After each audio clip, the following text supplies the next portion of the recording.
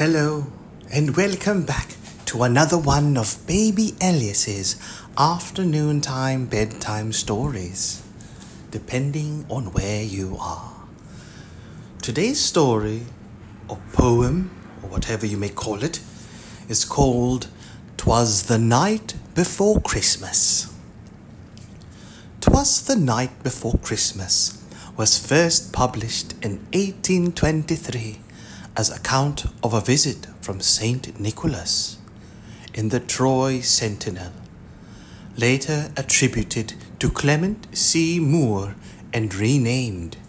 Enjoy our collection of children's Christmas stories.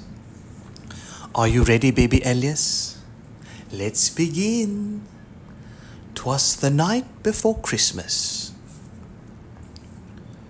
'Twas the night before Christmas, when all through the house not a creature was stirring, not even a mouse. The stockings were hung by chimney with care, in hopes that Saint Nicholas soon would be there.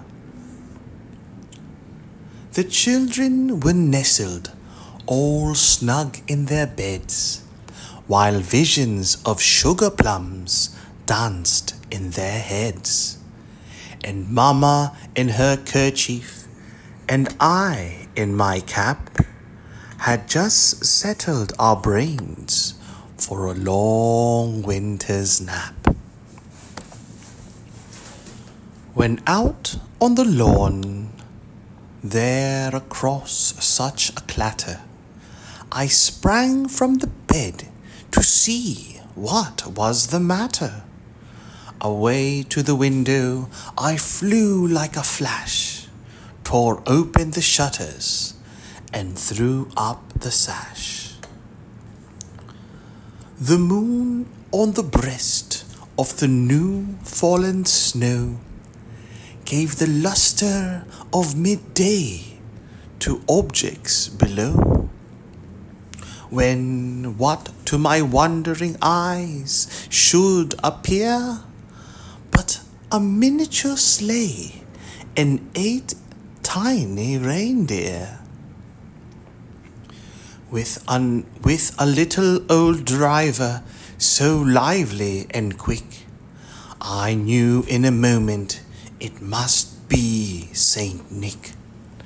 More rapid than eagles, his coursers they came, and he whistled and shouted and called them by name. Now Dasher, now Dancer, now Prancer and Vixen, on Comet, on Cupid, on Donner and Blitzen, to the top of the porch, to the top of the wall. Now dash away, dash away, dash away all.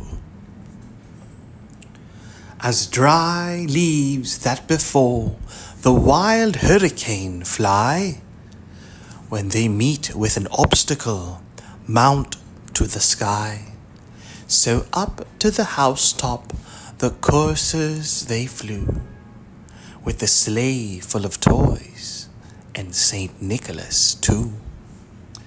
And then in a twinkling I heard on the roof the prancing and pawing of each little hoof.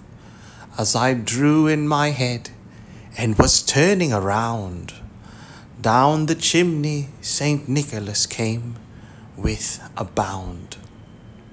He was dressed all in fur, from his head to his toe, from his head to his foot, and his clothes were all tarnished with ashes and soot. A bundle of toys he had flung on his back, and he looked like a peddler just opening his pack. His eyes, how they twinkled, his dimples, how merry. His cheeks were like roses, his nose like a cherry. His droll little mouth was drawn up like a bow, and the beard of his chin was as white as the snow. The stump of a pipe he held tight in his teeth, and the smoke it encircled his head like a wreath. He had a broad face and a little round belly that shook when he laughed like a bowl full of jelly. He was chubby and plump, a right jolly old elf, and I laughed when I saw him, in spite of myself. A wink of his eye and a twist of his head soon gave me to know I had nothing to dread. He spoke not a word, but went straight to his work, and filled all the stockings, then turned with a jerk, and laying his finger aside of his nose, and giving up a nod, up the chimney he rose. He sprang to his sleigh, to his team give a whistle, and away they all flew like the down of a thistle. But I heard him exclaim, ere he drove out of sight, "Happy Christmas to all, and to all a good night." The end. That was "'Twas the Night Before Christmas" by Clement Clarke Moore. Good night, baby Elias.